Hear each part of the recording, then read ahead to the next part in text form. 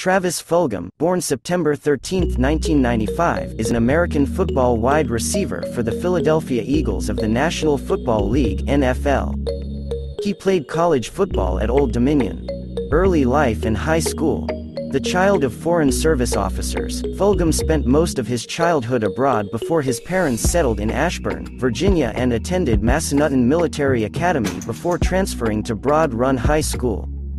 Fulgham only played 2 years of high school football. College career. Fulgham played 5 seasons for the Monarchs, redshirting his freshman season.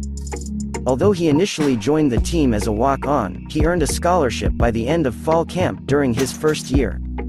As a senior, Fulgham led Conference USA with 1,083 receiving yards and a 17.2 yards per catch and was named second-team All-Conference USA. He finished his collegiate career 7th in school history with 128 receptions for 2,044 yards and 18 receiving touchdowns, 6th in school history.